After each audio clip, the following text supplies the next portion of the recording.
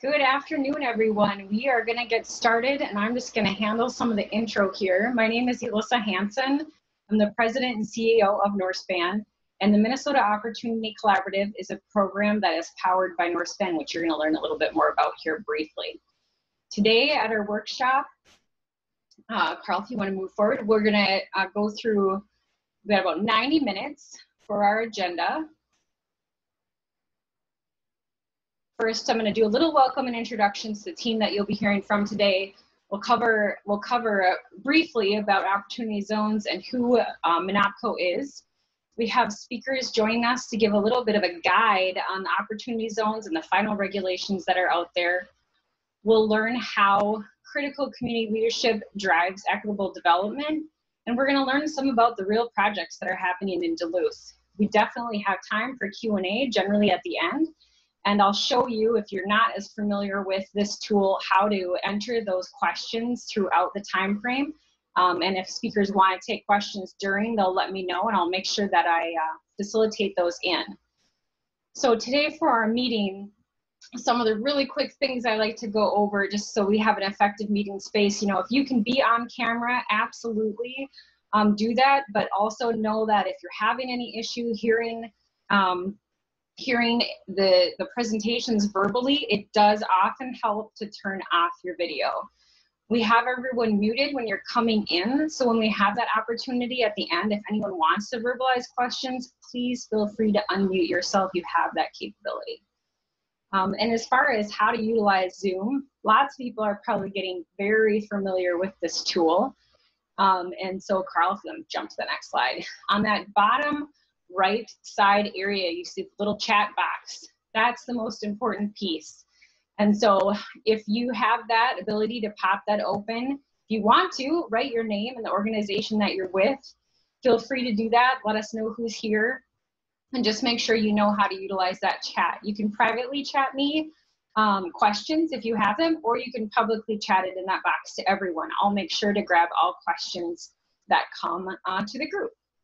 And so first today, the presenters that we have, our introduction of our presenting team. Pop forward there, Carl. We have Carl Shuttler, who's on my team here at Norspan. He's our research director and consultant. He's going to walk through what you might have forgot about opportunity zones, kind of a nice refresher today.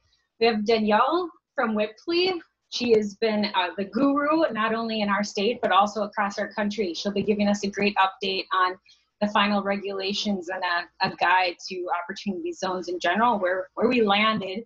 A lot of people have been considering that this might be over, and this tool is definitely not done. It's really worth looking at.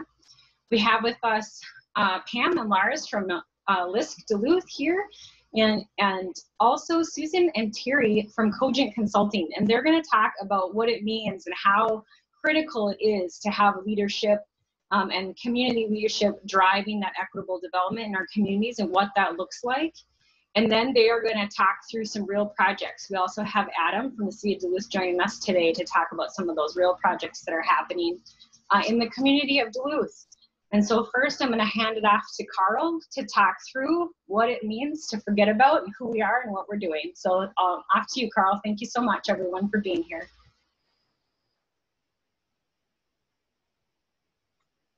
All right, thank you, Alyssa. Thank you everyone for being here today. It looks like we have great attendance, so looking forward to having this presentation. We have a great lineup of speakers, and I'm hoping to hear from all of you as we go along here through either questions as we go along in the chat box or the Q&A at the end.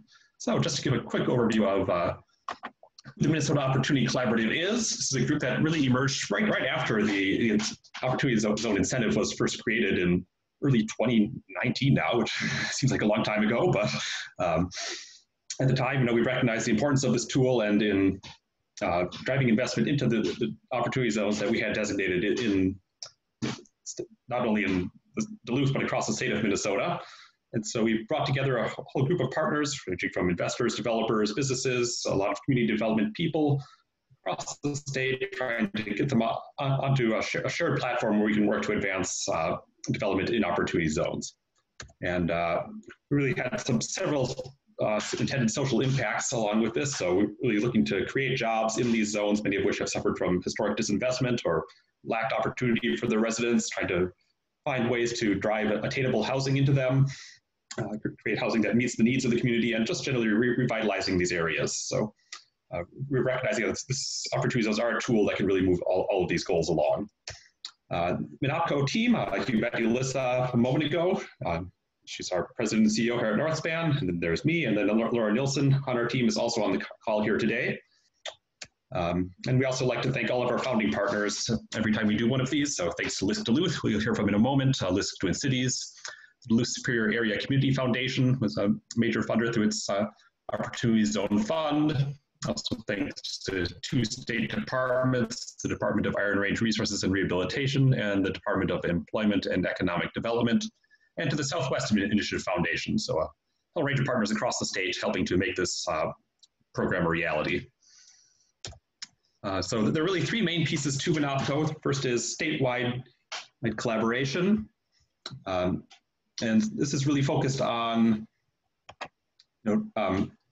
creating a shared space for people to come together and drive investment into opportunity zones. So we have a bi-monthly webinar series that we revived earlier this year, and we'll keep going through the end of the year.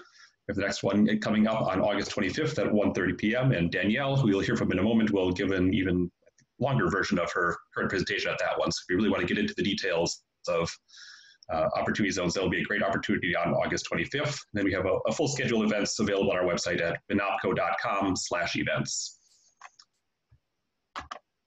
The second big piece of MNOppCo is education.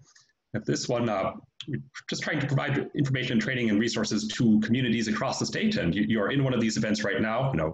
When we launched the Opportunity Collaborative, a lot of these were in-person events, but now we've shifted them to being virtual. We did one on the Iron Range about a month ago, and then we have another one lined up for Southwest Minnesota. And that one will be taking place on Monday, September 14th at 2 o'clock. And if you're in that part of the state, look for more details on that in the near future. And the final piece that we have is the directory. This is a place where we have compiling information on potential projects in opportunity zones. And we have those listings give projects an opportunity to tell their story, explain why they are seeking investment, the community benefits they'll have, and we'll see some examples of what those look like here, but an opportunity to really tell that story and put their best foot forward to potential investors.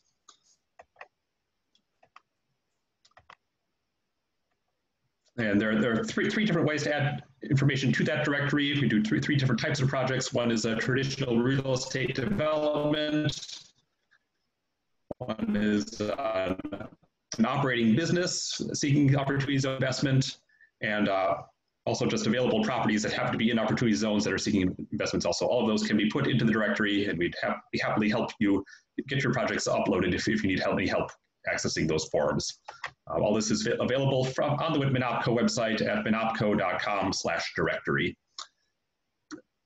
So without further ado, I think we'll move into the meat of our presentation, get into some of our presenters. And our first presenter we have is Dannielle Lewis, who is a CPA and Senior Tax Manager at Wipfli. And as Alyssa mentioned, she's been our guru in getting into some of the real details and regulations around opportunity zones. So I will turn it over to Dannielle. Thank you. Okay, so you guys will just have to bear with me while I share my screen here. Okay, so just let me know if you guys can't see on the screen. But I think for today, kind of our main goal for us to go through is high level, how opportunity zones work, how they're structured, and various aspects to know about them. This particular slide deck is probably around 45 slides and normally takes about 2 hours to go through. Definitely not going to do that today, but wanted to make sure that everyone could have access to this information. So we're going to just kind of focus on the high level stuff and perhaps some of the aspects that have changed due to COVID in some of those areas. But to Carl and Alyssa's point, opportunity zones are still a very big thing that we're seeing in the market. I think in general, with COVID, there has been more hesitation and everything to kind of move forward with any deals, let alone opportunity zone deals as well. But what we've also seen is a lot of people exiting the stock market and having gains because of being afraid to keep their money in the stock market or whatever. So we do kind of envision a lot of people in the next few months trying to figure out what to do with their gain that they had recognized. So I think we're expecting to see this continue throughout the years. You know, this is definitely not going away. And we're all kind of very excited as this kind of grows and develops. We finally have, you know, final regulations and good substantive information to work with. So it's a great time for people to start getting involved in it as well. So a little background for me and kind of Wipfli itself. So we're a national CPA firm. I lead our opportunity zone group for the firm. I've probably touched or helped set up probably around 60 to 70 different opportunity zone funds throughout the country. Most of them centered around the Midwest, as well as a lot in Denver, Colorado area, and some in California as well. You know, Wipfli ourselves, we kind of go to market by industry. I've always worked in the construction real estate group, which meant this was kind of a good pair for opportunity zones, because at the onset, a lot of what we saw was a lot of real estate people kind of getting involved in opportunity zones. And I think as the information has solidified and businesses have figured out how to get involved, we've also seen a big influx of that. In general, around opportunity zones, a lot of our problem really is that there's no data to collect around this. So while we know people are creating opportunity zone businesses and everything else, that data is a lot harder for us to actually obtain, because unlike real estate or something where you need a city approval to build a building or do some developments, you know, an operating business doesn't necessarily have to go through that loophole. So I think a lot of those kind of go under the radar, and it's, unless people are self-reporting their deals, we really don't hear about them as much. So it's harder to kind of track what operating deals are actually happening in the Qualified Opportunity Zone Fund world, perhaps versus a real estate deal. And I think that's at least the data that I've seen from other places as well. But sort of high level agenda, we're going to go through Opportunity Zones 101, what they are, how they work, and then go through a few of the updates as well. So the main part of an opportunity zone, and a lot of times this is missed too when people kind of set up these funds, is that you actually do need a capital gain to get the benefit of all the opportunity zone funds. So essentially what happens is you recognize some sort of capital gain. It can be through selling personal stock, selling a business, or selling real estate, because that 1231 gain is considered a capital gain in the eyes of the opportunity zone. So you've got to have some sort of transaction to trigger a gain to either be an investor in a QF or start your own and get the opportunity zone benefits as well. Unfortunately, there is no rule that you can just put cash in and not have that correlated gain. And sometimes I think that is missed, so I just want to highlight that today for us. The sale itself has to be, you know, from an unrelated party. You can't sell something to yourself or to your wife or something just to generate a fictitious gain, so to speak. But can kind of go from anywhere.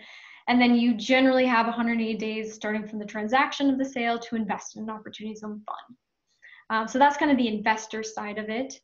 The 180 days is really contingent upon various different factors. We have a slide later on that will kind of go through, hey, depending upon where the gain is from, this is when your 180-day time period starts.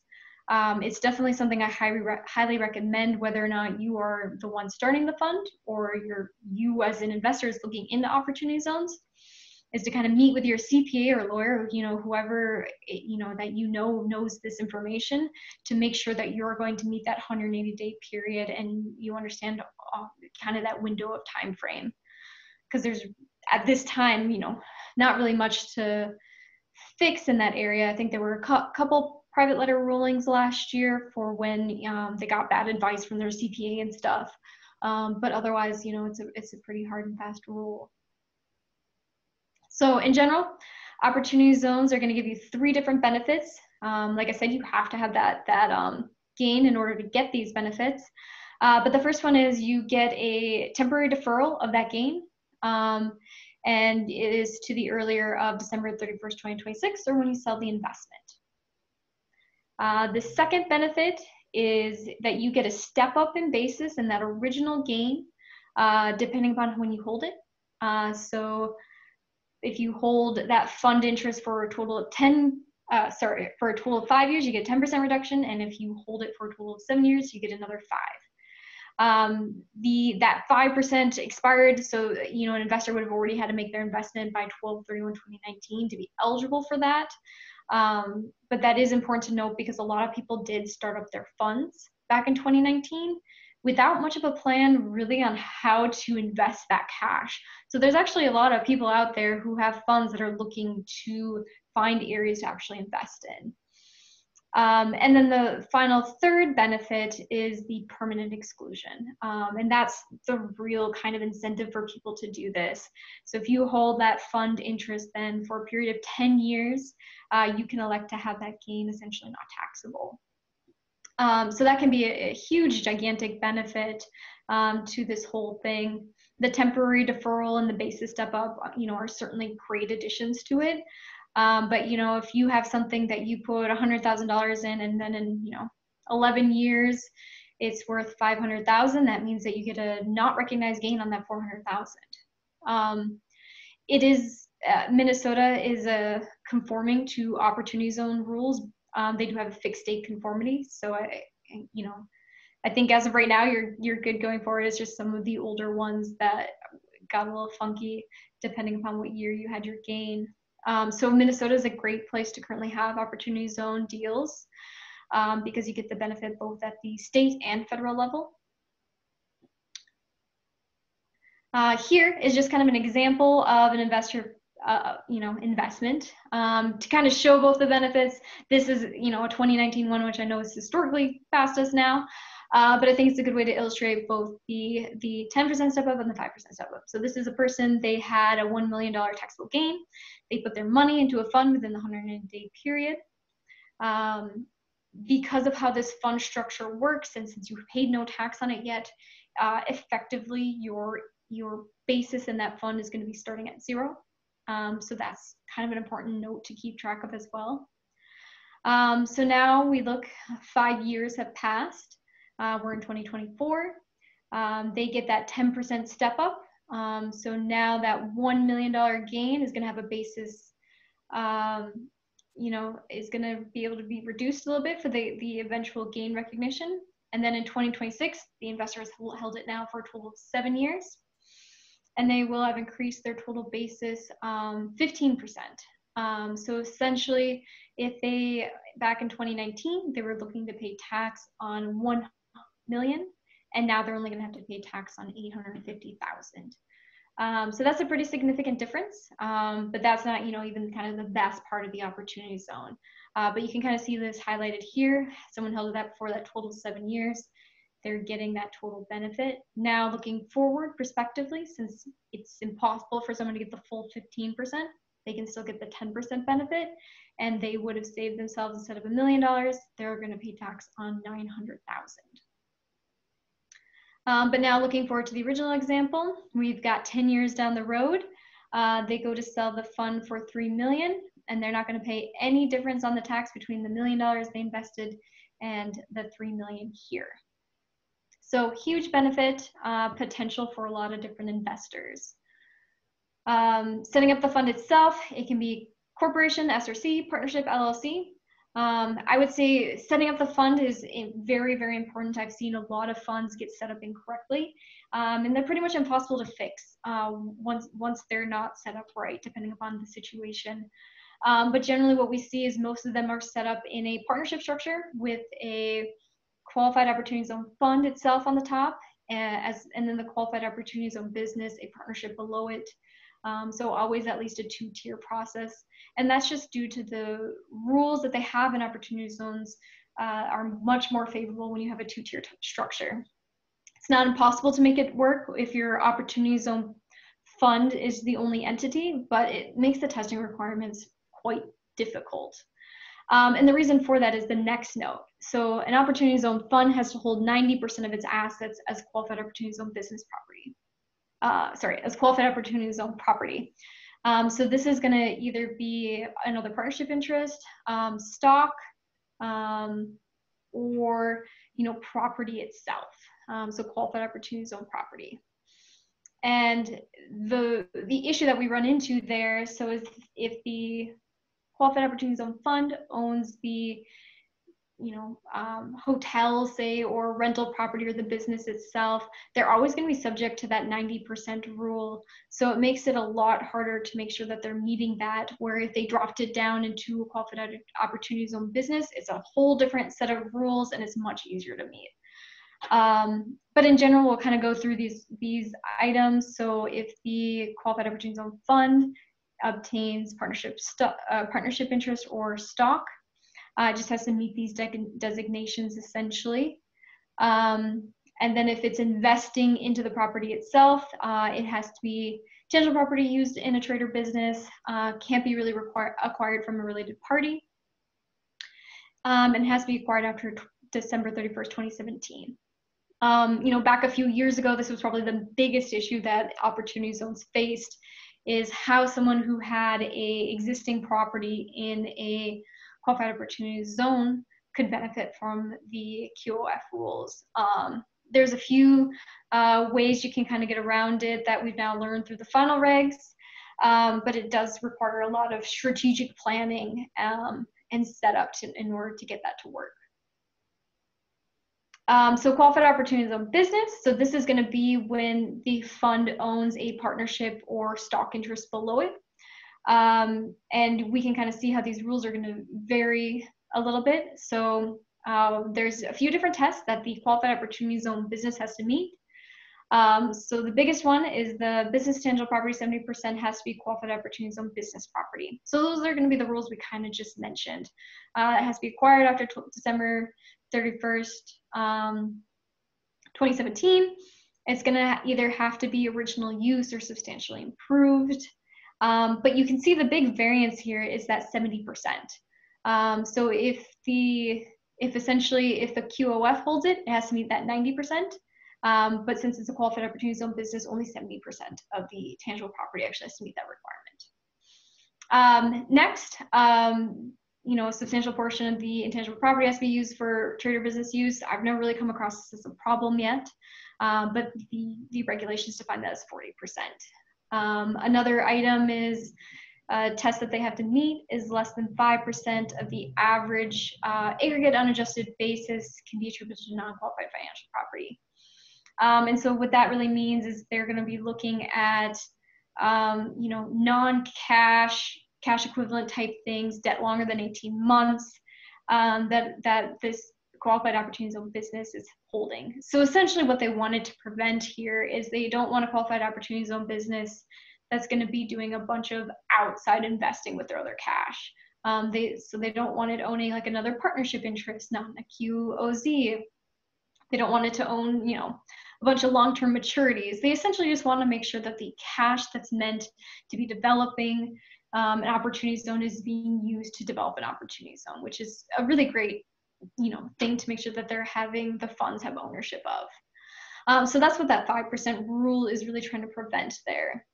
And then another kind of test is at least 50% of the gross income has to be derived from an active trade or business. When we first started opportunity zone funds, this was really hard to understand what the IRS meant or what Treasury meant. So it was in the regulations that they had released that they finally defined what this meant, and they further clarified them in the final regulations that came out at the end of the year as well. So this is hugely beneficial, and these rules really help clarify how a trade or business can be in a qualified opportunity zone and meet this requirement. And they're pretty gracious. So there are 3 rules here. So essentially 50% of the services performed by the business has to occur in the zone, or 50% of the services based on hours have to be in the zone, or they have another rule kind of for like more of a management company that's maybe doing some of their management activity, but they're going out somewhere. So I think the example in the regulations is a landscaper, for example. I think that was a lot of big questions, like if the primary use of your services are outside of a zone, and that's something you can't control, should a business really be prohibited from being a QOF. And this rule kind of tells you how you'd eventually meet there, which is quite good to know. I think I have a few clients who kind of met that safe harbor 3 versus the other 2. And additionally, so these are safe harbors. So these are the IRS saying like, hey, if you meet these qualifications, you're definitely more likely than not good. But they also have facts and circumstances too, which is essentially like, if you can justify your situation and how it works, then that's an acceptable method as well. And I have at least 1 or 2 clients who kind of fit that bucket as well. Definitely don't fit the safe harbors, but their intent and how they're working within the zone meets the intent of the regulations themselves. A couple big things with opportunity zones: you just can't have any sin businesses. So this is going to be massage parlors, golf courses, liquor stores, and casinos. I think they just wanted to make sure that the money was going to something that would develop that community and area. So a lot of these are kind of big rules around how the qualified opportunity zone business itself works. One of those big rules is the working capital safe harbor. So all qualified opportunity zone businesses, what's going to happen with them is they're going to get a bunch of cash from the QOF. So say you have about 10 investors who each put in $10 million, the QOF is going to drop that down to the QOZB. Now the QOZB's got a ridiculous amount of cash. And so the IRS kind of set around guidelines on how you can expend that cash and what timeline there is for that. So they created this working capital safe harbor to ensure that you're not, disqualifying yourself with that 5% non-qualified financial property rule we discussed a couple slides ago. And it says essentially any of this cash in this working capital safe harbor will not account against you for the testing requirements as long as it's designated in writing. It's kind of in a schedule, and you're as consistent as you can be with those schedules as well. Certainly with COVID, a lot of my clients' schedules have changed significantly, and not due to anything they could have controlled. But it's just really important that if you're having a qualified opportunity zone business, whether or not it's real estate or an operational business itself, is that this is actually done. This is the thing that's going to save every QOZB to ensure and show the IRS that they, indeed had the intent of whatever they're kind of making, especially as, times right now are a little more up in the air. We don't know what's going to happen with the economy or anything else. So I think having this documentation is very important, and a lot of people I work with don't realize that this is something that they should be doing. So I just kind of want to point it out that essentially this is going to be how their plan on how they're expending the cash and what they're going to do with it. There's different rules for the different cash flows, and additionally there's some COVID provisions that have extended this as well that I'll get to shortly. So just let me take a moment while I go through some of these slides. A big rule, if we're looking particularly at real estate, is if you buy a piece of, if you buy a building, and it's used, it has to be substantially improved. So essentially what that means is you have to double down the basis in that building in a period of 30 months. And that's the thing that I think also has been missed in a lot of people that I've kind of started working with, or they buy a building and they realize that there's no way they can actually do that many improvements in that short of a time, or not that short time span. The building was maybe just too new, or there's just legitimately not that many different things to change. So that's a very important piece of buying real estate in QOZ, is you have to make sure that you can really double down that basis. So that does not include any land value. So you're going to subtract that generally from the whole, substantial improvement piece. But so it's very important to get an appraisal of the land and everything else, particularly if your land value is higher, and you need something to kind of justify what that is. So they've either got to have that substantial improvement, or it's got to be original use. So that could be, you do ground up construction, you bought a piece of land, or it could be you buy a building before it was ever used by someone else in that zone. So I think I've seen a few situations where people, a building was under development, there was no certificate of occupancy received yet, and the Qualified Opportunity Zone Fund had bought it before it was really placed into service. And that is another thing that counts as well.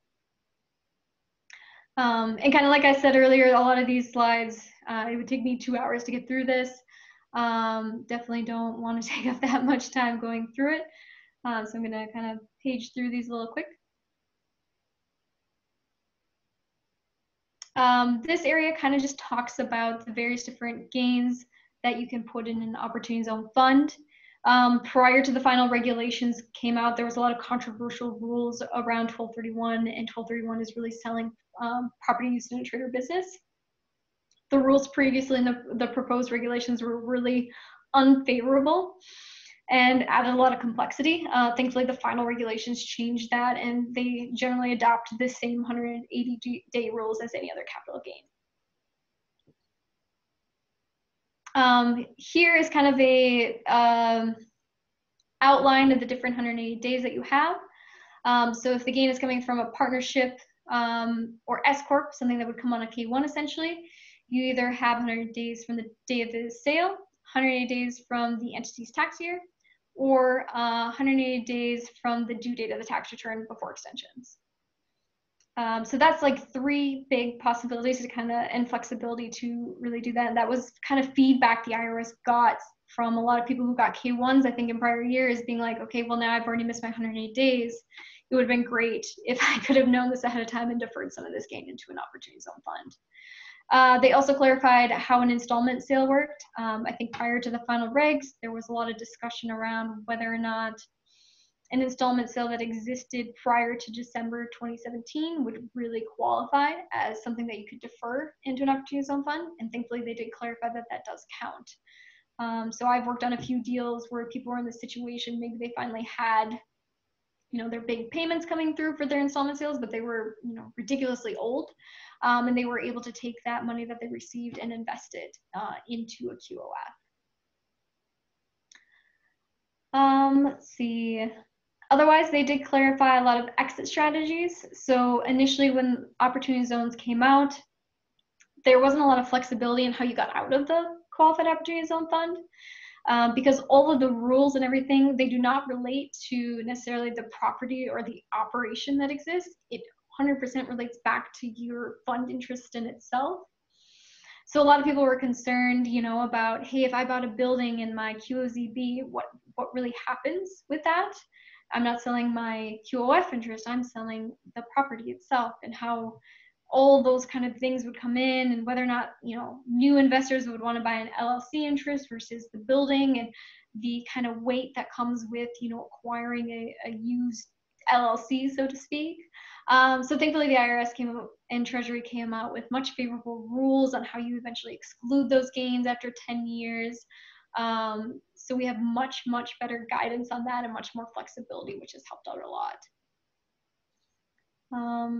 Otherwise, in the final regulations, there were a lot of updates with real estate and how you kind of treat that, as well as a lot of around that working capital safe harbor. And additionally, I believe it was in April, they released a bunch of corrections around the final regulations themselves, and they actually had pretty substantial corrections. Typically when we see corrections, it's kind of spelling errors or, small grammatical changes. But they actually, added some examples and everything to these corrections, which were a good addition. To highlight a few of these where they clarified some of the language for, a cure period. They also kind of went through a better explanation on how tangible property is treated during the working capital safe harbor period, which was a lot of questions that people really had because we weren't really sure how to do those tests. Finally, my kind of last slide here is opportunity zones and how they were affected by COVID. So in Notice 2020-39, they went through various different kind of extensions or provisions related to opportunity zones that were caused due to COVID. So one of the big ones was extending the 180-day period for people. If that 180-day period was kind of in between these dates, they now have until December 31st, 2020 to invest their capital gains into a QOF. So that's really great. I have many clients who are actually utilizing this extra time period to find a good investment for themselves, or perhaps for their clients themselves in the situation of some lawyers. They also kind of alleviated the worry of if you failed your test, so QOF maybe doesn't have anywhere to put their cash, or their deals fell through. They would not be subject to a penalty because they weren't able to drop down their cash into a qualified opportunity zone business by the either June 30th testing date or December 31st testing date. They also said that the 31-month substantial improvement period is told from April 1st, 2020 to December 31st, 2020. So that pretty much means you still have 30 months. You just get to subtract these months from that total substantial improvement time, which is definitely needed for a lot of communities, especially like on the East Coast that weren't really able to move forward with that. Otherwise, they also tacked on some additional working capital safe harbor months, as long as the cash is in that QOZB by the end of the year. So an additional 24 months, which can be huge. So you got 31 months now plus 24. So the IRS Treasury were, pretty quick to react to this, and as far as QOF, and helped a lot of taxpayers with this. So that's kind of all my presentation here on Opportunity Zones kind of 101. Otherwise, I think this slide deck will be kind of shot out to anyone, but feel free to reach out to me with any questions as well. Thank you, Dannielle. We do have one question. Probably you might be the best to see if you can answer it, so I'll ask now. Good question around Opportunity Zone data, and if you've been able to get anything from the Treasury IRS, like what are they gathering, if they're making anything public? Yeah, I've never seen any data from the government. The only thing that I've seen is from Novogradac, another CPA firm who kind of specializes in these niche markets.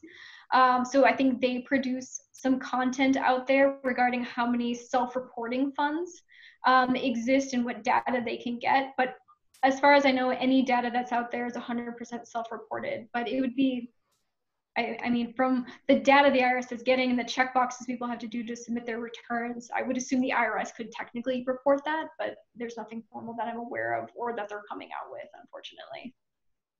All right, thank you. That's the only question we have right now, but remember, if you have questions, feel free to put them in the chat.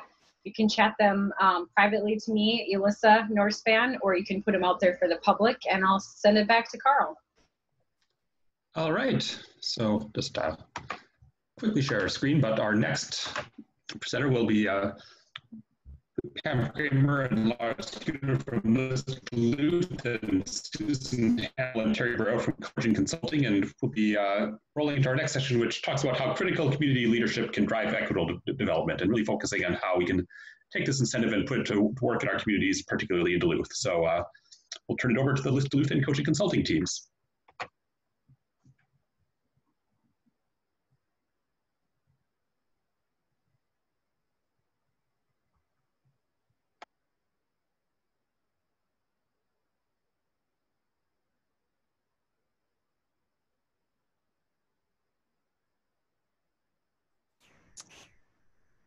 Well, thank you.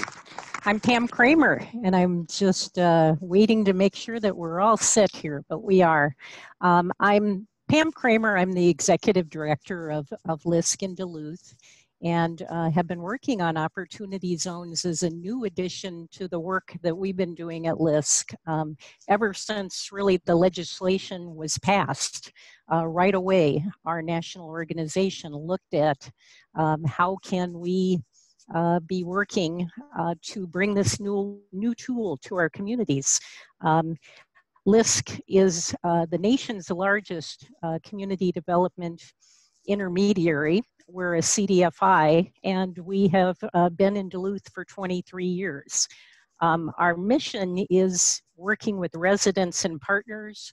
We forge resilient and inclusive communities of opportunity across the country, and really work with the community, businesses, residents, city, all the public sector and with the private sector to create great places to live, work, visit, do business, and raise families. So a new strategy for us was working with Opportunity Zones. And thank you. So a little background, and I have to admit, I lost my notes as we were preparing for this, so I'm struggling a little bit here, but as an introduction, we're really working together to take advantage of the Opportunity Zone.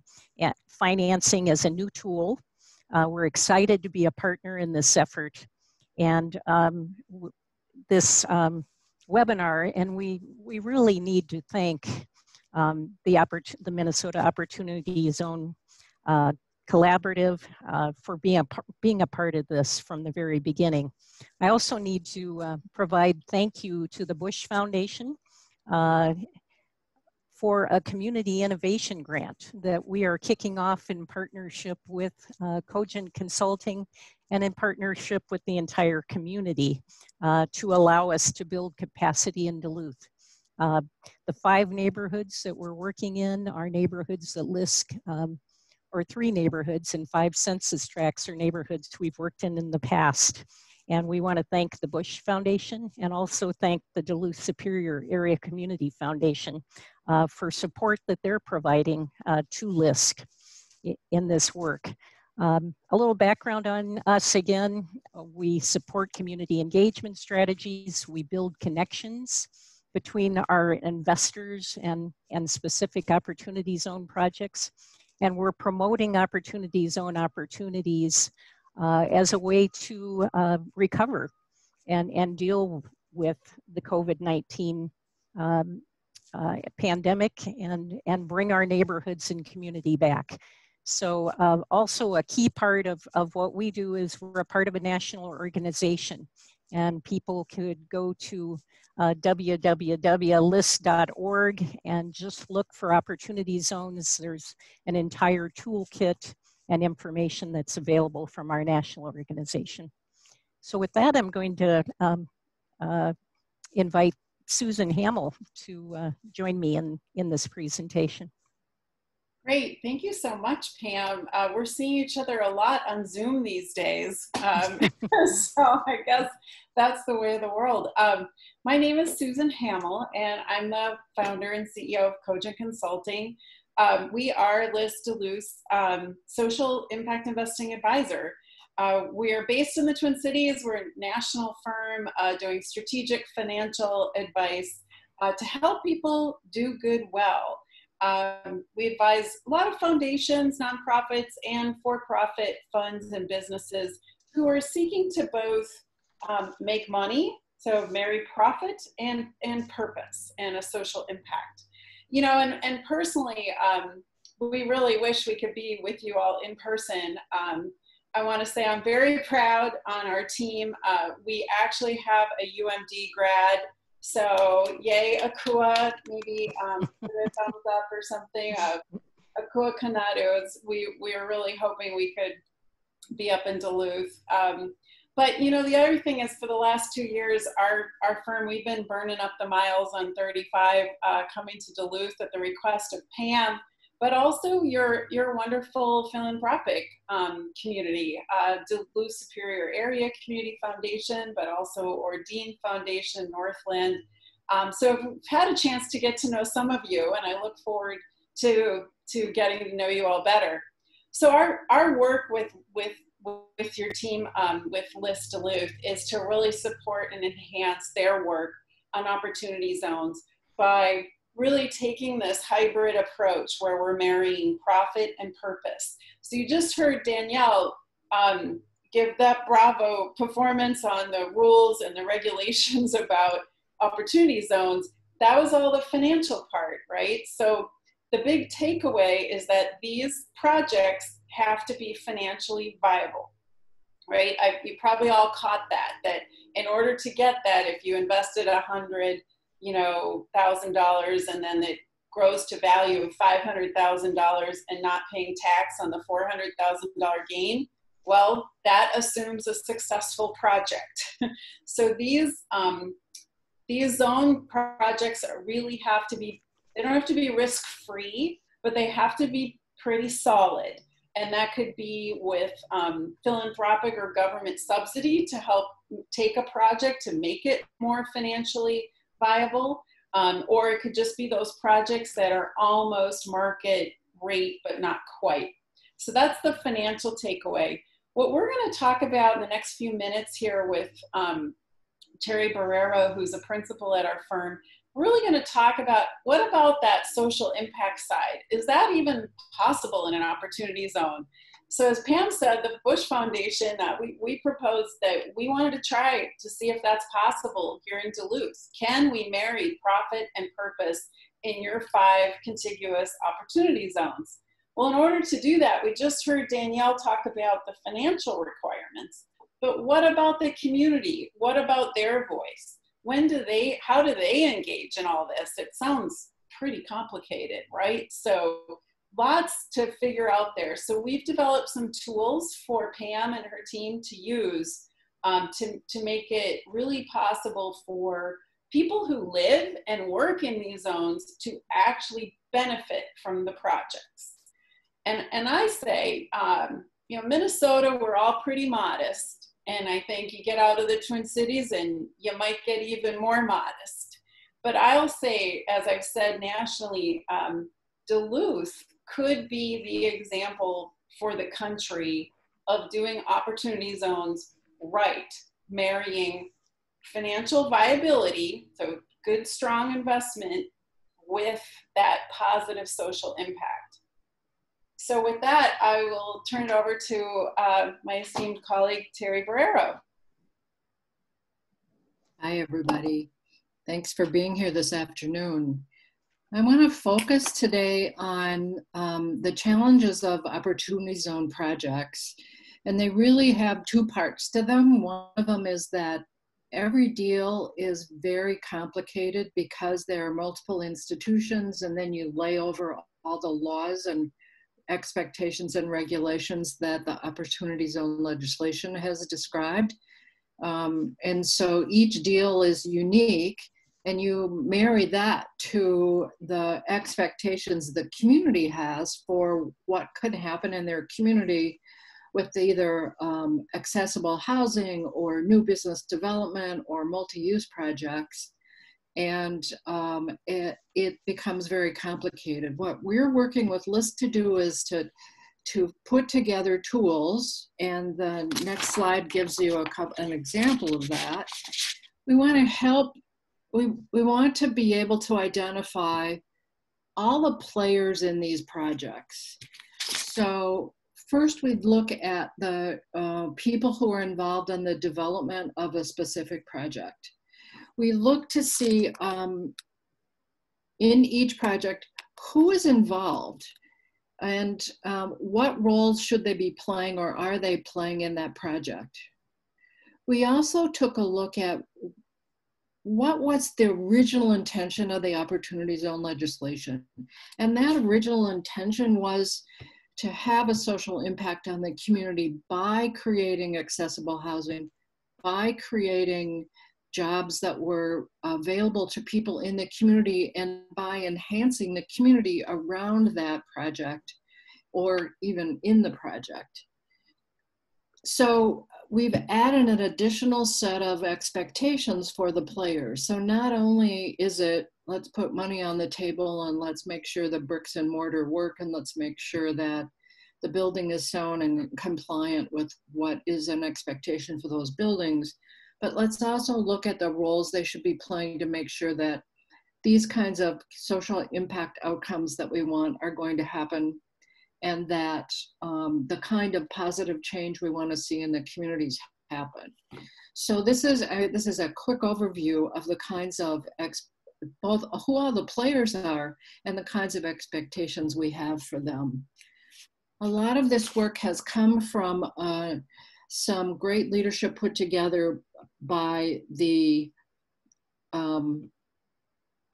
a research that was done by the Beck Center at Georgetown and the U.S. Impact Investing Alliance, along with the New York Fed. And they looked and asked the question, what really should we be doing for ensuring that the community impact, social impact we're looking for really can happen. They identified 2 key guidelines. One of them is that there is honest community engagement through direct relationships in partnership with the community development organizations that are in those local neighborhoods, and if there don't exist, working directly with the community residents and business owners. And secondly, to make sure that that engagement includes real diversity, equity, and inclusion strategies so that people who often are excluded from those community project conversations are included honestly. The second is that there is clear outcomes about what is a project's intended impact on the community, and how will the community know and the project developers know that those impacts are actually happened. So in housing projects, if there is a commitment for affordable housing, what is the definition of that commitment and how will it actually occur, and who's going to monitor to make sure that happens? So this chart and the next slide shows you the key players and the kind of roles they play. Each of them has an element to contribute. Each of them has a way to be able to help ensure that the full impact and integrity of a project can happen. So Cogent is working closely with Duluth LISC, or LISC Duluth, sorry, I'm used to the old name. And the next slide shows you one of the pieces of the puzzle. So for each project that LISC Duluth is working on, they're creating this blueprint for who are all of the different players that were shown on the previous 2 slides. And what roles are they playing to make sure that they have the kind of community impact that should happen. And if there are some missing players, Duluth LISC and their partners can be able to go and identify potential additional players to help make that happen. Dannielle Lewis spoke a lot about the kind of roles and expectations that are placed on a lot of these pieces of the puzzle. And so you need a lot of this combination of experts and finance and community engagement to make one of these projects really work right. And as Dannielle also said, there's a lack of data. And so one of the roles that LISC Duluth and LISC locations around the country are stepping forward to play is to collect the data about their projects so we can begin to aggregate what really is the community impact that's happening in opportunity zones in our own local communities. Next slide points to the other half of it. So the last 3 slides I've been talking about how do they make sure that the right players are there and they know they have a responsibility and a commitment for listening to the community and for guaranteeing the impact that they intend. The other side of that is that these projects need to listen to the community. They need to be able to hear the voices of the community and listen to them honestly, and to do it with equity and inclusion values in place. And they need to respond to the voices that are raised by the community in a way that honestly creates a positive impact in the community. That the impact is framed and named, and that there's a way that the progress on that impact intention is shared publicly. And that the way that it's measured and reported makes sense. Now, a lot of these projects have government funding tied to them, and in order to get government dollars, there is always a requirement of clarity of effect of who's being hired, who's moving into the housing, is the housing going to be affordable in the community, et cetera. So in some ways, if there's government dollars involved with it, you already have that kind of guarantee. But we are looking also for other kinds of strategies that make sure that if the community wants clear green space, that it's still going to be there, and the project will be held accountable for that. And the next slide I want to talk about is I was talking about this sort of the investor world and the community engagement world, and these projects marry those 2 worlds and figure out how to get them talking to each other. But as we've begun to, Cogent and LISC Duluth have begun to move down this road, we realize that they're very two very different kinds of culture. The community engagement work is open conversations. They tend to be discussion intensive, and if you're sitting in the room, it might be really confusing because you're hearing conflicting ideas and different kinds of perspectives on what's important. The conversations and that whole discussion process can be very time consuming, and that the kinds of things that communities say they need may not be contributing to the value, the resale value of the project. And the value that is important for the investors so that they can get their funds and back in a way that they get the tax implications. On the flip side, the developer and the investor world are closed. Until the project is fully formed and fully funded, it's pretty quiet. It's not something that's public about what all the steps are and who the players are. People who are investors tend to prefer not to show their cards until it's very clear that they're going to jump in. And even then, oftentimes they'd rather be an anonymous participant. The language of the investment and developer world excludes lay people. Lots and lots of complex vocabulary, financial vocabulary, legal vocabulary, tax vocabulary that is not accessible to people who don't spend lots of days working on it. And so and then multiple institutions have different kinds of requirements. So as soon as you get into the conversation about a specific project, those requirements and expectations step in and make the conversation even more complex. So you have an open, time-consuming, lots of different kinds of language on the one side, and a closed, private, don't tell anybody kind of conversation on the other, with the community priority being make my home and community a better place for me to live and for my family to grow, and for an employer making my business grow in this community. And on the other side, it really is much more about how can we make this project viable? How can the investor get return on their investment? So that's where Duluth LISC steps in. Next. So I'm going to turn it back to Pam for her to talk about the role they're playing, LISC Duluth is playing in helping to manage this conversation.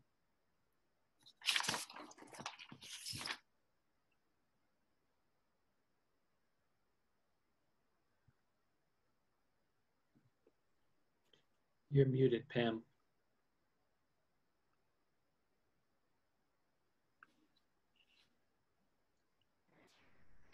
I'm sorry. Okay, I love this slide. It tells the story of how it really, as Terry said, we are bridging.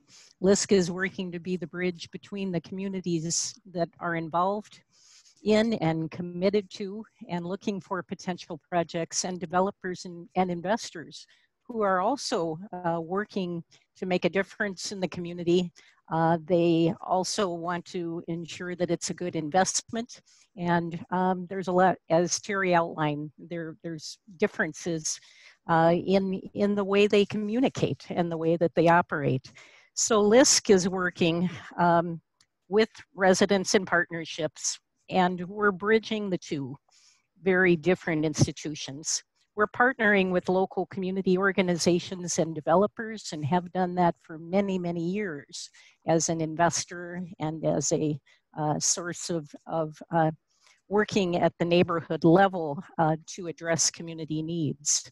And we're offering capital as well as connections to neighborhood-based organizations that operate in those neighborhoods. So for opportunity zones, we have 5 census tracts, 3 neighborhoods. We're working with the community development organizations that are active in those neighborhoods to ensure that they're at the table. And so that's Equilibrium 3. We've got Jody Slick and Shannon Lang here from Equilibrium 3 for Lincoln Park, Tony Cuneo and Amy Demmer in the Hillside and downtown neighborhood, and Janet Kennedy as the chair of the board of the River Front Development Organization, which is a CDC in West Duluth. Those are our key partners.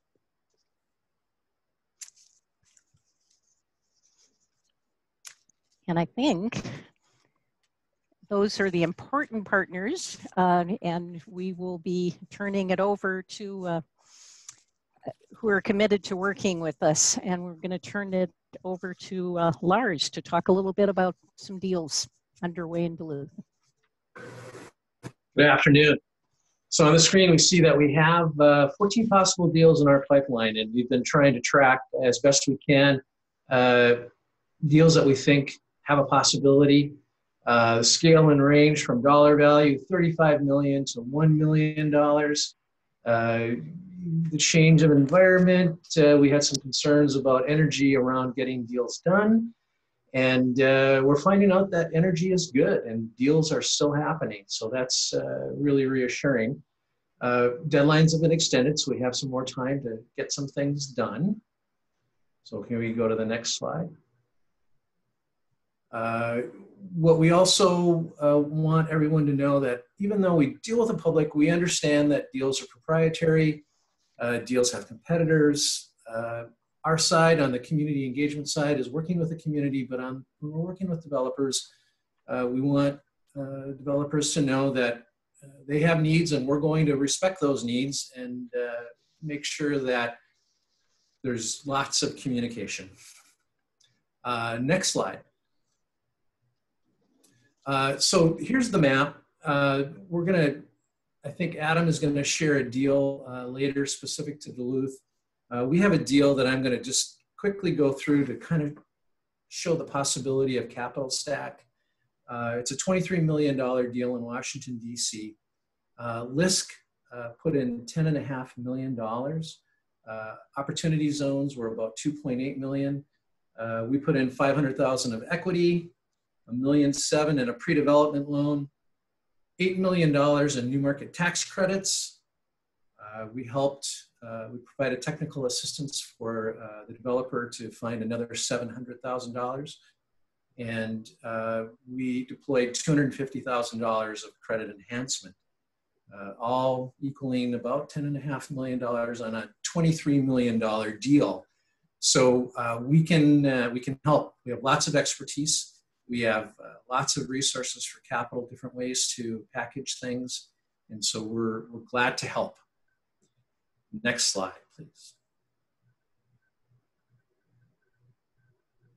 So the whole goal is creating wins for the community. We want to attract capital into parts of our community that maybe don't necessarily organically attract capital. And so incentivizing, bringing some expertise, connecting to the community, those are all things that we can add to a project working with both the developer and the community. And so that bridge slide is a really great presentation of how we do our work. Next slide, please. So we have capital. We have debt capital. We have access to other types of capital. Our lending limit is really about $5 million per project. We love to partner, and that includes working with community banks, taking some of the risk, maybe different types of risks. We have some niche lending that we can do, all to get deals done. That's our goal. Next slide, please. And I think this is a transition. It is, okay. So I think this is Adam. All right, thanks, Lars. I'm gonna share my screen.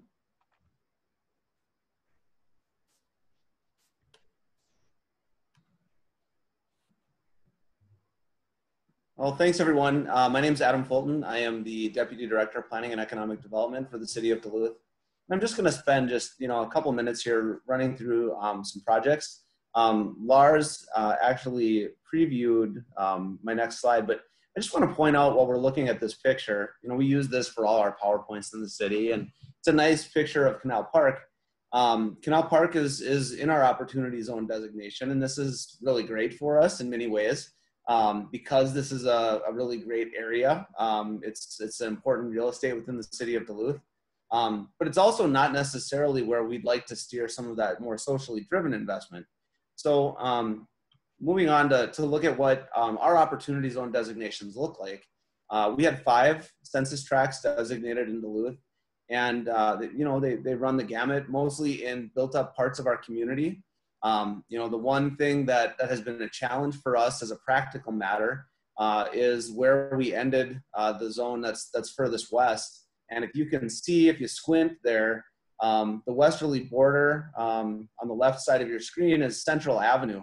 We have a number of locations on the west side of that where we just wish those were in and they're not. And it's something that we're continuing to track even as we work hard to make sure we have sites that are within the designated zones that are viable and can move forward. We were lucky early in the process to have strong partnership with Duluth LISC and Northspan, which allowed us to create this Duluth Opportunity Zone portal. And this has been imperative for us to be able to steer potential investors to have a graphical means to look at the big picture. You know, what does Duluth look like? These are people who maybe haven't invested in Duluth before, and they need a way to understand the overall investment situation in Duluth and how that might allow them to proceed with a project that's going to meet some of our goals and meet some of their goals. So I'm just going to talk very briefly about a couple different projects. This is the Board of Trade building, and I'm excited that it's currently under restoration. This is a building that was targeted for a long time for some sort of reinvestment, and it took a number of years to figure out exactly how that should proceed. We were lucky to have a group out of Chicago, the Dubin Guru Group, that bought this building and really were willing to very patiently work with the city of Duluth to figure out something that would work well and function both for the community and for Duluth's downtown. It's a complicated building. It's a historic building. It doesn't have any parking. They bought this building, and shortly thereafter, we adopted a new standard that requires project labor agreements when we have tax increment financing. And while what we found following adoption of that project labor agreement requirement is that projects really go well when they have project labor agreements, that was something that made people nervous at first. And so we were very grateful to the Dubin Guru Group for their willingness to patiently try to figure this out. And the, you know, Lars spent a minute talking about capital stacks. This was a really complicated financing for this project. We're grateful to many partners who participated, both with the developer and with the city, to try to figure out how to do this. It has tax increment financing, and that ultimately was something that was very important to bring in to fill a gap that we just couldn't find another source to address. This was a historic building, and we're excited to say that it's you know, being restored. We've got this commercial space on the first level where we've lost some very beloved tenants in Duluth during the construction process, but we're very excited to have modernized commercial space on First Street, which in Duluth there isn't much of. First Street is up from our main drag on Superior Street, and so when you get up to that block, there just aren't many opportunities for people to find that modernized space. We were fortunate to be able to utilize some EPA brownfields revolving loan funds to help address some environmental remediation that was needed inside the building. And then obviously the opportunity zone investor equity that came in. We had some long conversations about how to make all this work. And you know, it caused the closing to be delayed a few times, but we got there. And I'm really happy to say it's been under construction for a while. And this is just a view of one of the apartments. What we're finding is that even though we have this COVID emergency, housing demand in Duluth is still really very high. Our apartment vacancy rate is low. Our vacancy rate for downtown apartments that are especially modern downtown apartments, you know, the vacancy rate is very, very low. And so this building is not done, and they're already experiencing leasing rates that substantially exceed what was initially projected. So really excited to see this moving forward and have this building occupied in a viable way. And it's bumpy. We're still working through things like the parking issue and trying to make sure the developer is comfortable with the different parking scenarios that are possible. In Duluth, we don't require parking in our downtown, but we also recognize that we have a relatively small downtown and transit service that doesn't run 24 hours. And so we need to make sure that those residents have viable means to get around as we continue to work towards what we hope is a downtown where maybe you don't need a car at some point in time. COVID has had an impact on the project, and I mentioned it didn't really have an impact on the apartments segment. It seems like that hasn't been an issue. It has had an impact on commercial. The commercial lease up, I think there's a little bit of uncertainty, and so that hasn't moved as fast, but still getting very positive feedback about those spaces. Moving on, I'm just going to show a picture of a project that hasn't moved forward. So Board of Trade is under construction. This is a project where this is located adjacent to our medical district, immediately across the street from the Vision Northland Essentia Hospital project. And Essentia is under construction. This site has not moved forward quite as quickly. And I think it's a good example of a site that has, I think, probably fewer complexities than trying to redevelop a historic building, but additional complexities because it's a bigger project. It is a project that is, I think it's a little bit over $70 million in total and requires a level of additional investment that we have to figure out exactly how to place it, make sure all the investors are confident. And so what has been encouraging about this, however, is that we have a developer who's dedicated to the city of Duluth, sufficiently dedicated that even though they haven't figured every last detail out, they've closed on the property. They're ready to go. They've made that commitment to move this project forward. We're continuing to work with them closely, and actually I'm pretty optimistic we're going to see some activity there very soon.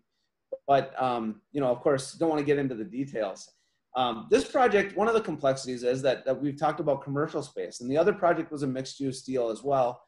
In this case, the goal was to have a grocery store. And so what we've found is that in a downtown, a smaller downtown like Duluth, figuring out how to do a grocery store where you don't have that really high level of residential density already can be a challenge. And so that's something the developer continues to work through, coming up with multiple scenarios for backup of what the next steps might be as we seek to finalize that lease of the commercial space. Oh, okay. So then on that last picture there, what I wanted to just spend a second talking about were some of the other challenges. I thought Terry from Cogent did a great job of talking about the complexity of these sites. In Duluth, all of our opportunity zone sites are in redevelopment areas. And so whether it's dealing with some contamination, whether it's dealing with complicated land use issues or modifications to utilities, projects are taking a while. And so setting this up is important to be realistic up front, and knowing that we have certain timelines we're trying to meet with the Opportunity Zone program mean that you really have to be upfront and careful about how you set forth your timing on projects. And I think that also ties back to how projects are financed. The overall financing, as I mentioned on Board of Trade, that closing was moved a few times. Opportunity zones are still a newer financial product, and not everyone in the world who does financing for real estate projects has dealt with it so far. And so I think recognizing that there's a bit of education needed sometimes is something to be upfront about. I've shown you two residential projects. We're working hard in the city of Duluth to try to think about how we can get some opportunities on investment in commercial and other business related types of projects. That's something that we see as a real opportunity and something that within the areas that we've designated, we have just some great sites for that type of investment, for commercial manufacturing, other business investment. And so we're continuing to work with partners to make sure that the education is out there about that. And then I just want to emphasize, as we're looking at this, site development is really critical. The site development process can take time. The entitlements can take time. And it's really getting to what Terry talked about, that we want to make sure that we're really communicating as much as possible to make sure these things work well. So thank you. That's what I had today. Ed? Right. Thank you, Ed. And I'm going to do a couple of just quick wrap-ups for LISC, following up on Adam. We can get the slides back up. Thank you. I think we have a next step slide. And I think what's so important is what Susan said at the beginning. This is, Duluth can be a model. And when you listen to what Adam shared with us, when you look at the partnerships that we have in this community, when you look at the opportunities we have, we can make a difference. And our next steps really with LISC's work with the Opportunity Zone projects is to keep working with all of you and connect more. And initially, what we're committed to is, and continuing to be committed to, is assessing each project for its social impact, working with community engagement, and making sure that the community is fully at the table, helping to identify priorities and helping us find matches and projects that will fit those priorities. And we'll be looking at the impact of the project on the community and finding ways that we can make improvements and bring people together. And conducting assessments that'll be shared with the partners. So really playing that role of a bridge. And connecting is critical. We're going to be putting together a advisory committee that will be looking at projects and also trying to match projects with community needs, as well as identify social impact investors. So for people who are interested and live in or engaged in one of the neighborhoods, contact us about being a partner in that. And if you're interested as an investor, as Lars said, we have projects and we're looking for investors to help with those projects. So contact us for more information. And in conclusion too, we want to hear from you we'd encourage you to take our survey to give more input on our opportunity zones in Duluth.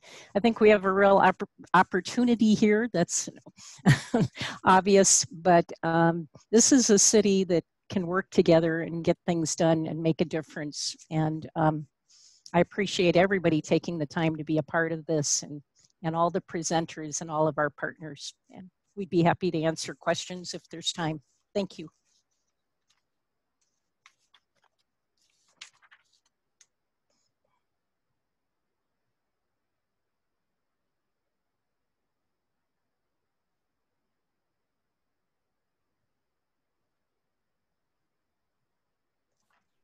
All right, thank you, Pam. I'll just run through a couple of quick final slides here. So we just have a few resources that we'll have in this slideshow, which of course we'll be sending to everyone. We have the link to all the submission forms to include projects in the MNOppCo directory, and we should add that everything in the MNOppCo directory gets then shared onto the LISC Duluth directory that Adam showed a moment ago. And I also have a bunch of legal and accounting resources, many of them Twin Cities based, including Dannielle, who you heard from earlier today, but also several who are Duluth based, to people who we are aware of who have been working in opportunity zones from a legal and accounting standpoint. And we strongly encourage that anyone who is seriously pursuing a deal, get that legal and accounting advice that you need to move a project forward and make sure you're checking all the boxes. So these are not a comprehensive list, but they're people we're aware of who are working in this area. So I want to share that with everyone also. And finally, we just want to put up the contact information for all of our presenters today. So thanks to everyone for participating. And then we have a few minutes for some question and answer time. And I know we had a couple coming in the chat, one of which I think we partially answered, but I wanted to make sure that just to give people a chance to speak to it directly. So pull that up here.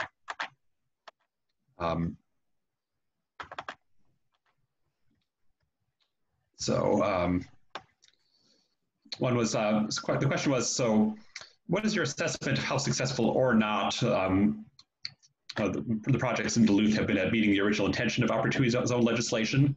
And just sort of reflecting on the experience to date. So if any of the presenters want to comment on that, particularly the Duluth-based ones, appreciate a response there. Carl, I'm going to add to that and see if Adam wants to respond, since it's most related to the projects he was saying. So Adam, if you want to respond to that, but then also add on to that, the sustainable standards in the UDC for Duluth required for Opportunity Zone projects, are there sustainability standards along with the PLA for OZ projects? Yeah, thanks, Alyssa. I'd say that, you know, the intent, as I understand it, of the enabling legislation was to create new opportunities for investment in the areas where we had the Opportunity Zone designations established.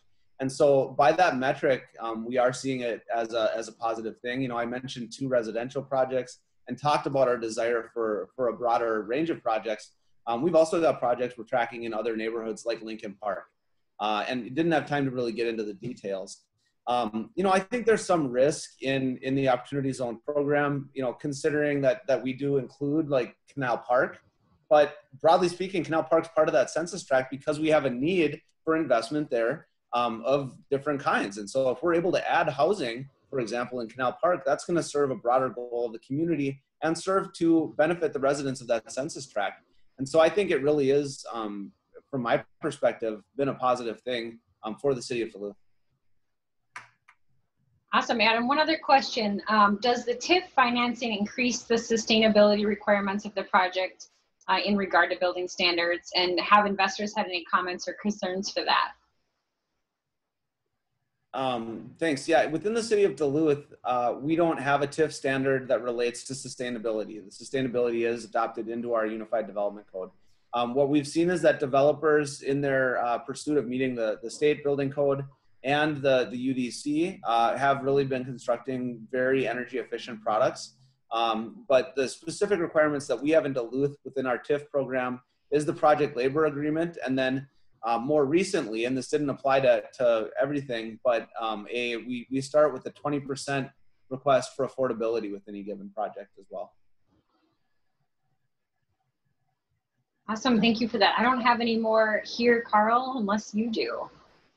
I do not. I guess if anyone wants to verbalize a question, feel free to unmute yourself at this point and speak loud, or just add it to the chat box. We have a couple minutes left here if you want to ask any questions for the panel. If anybody does, yeah, feel free to unmute. I just wanted to let our team from LISC and Cogent know that I've received a private message that people are not able to answer the survey. It says that they can't. So there might be something going on with the sharing or something. Yeah, we can make sure the right link goes out in the follow-up email.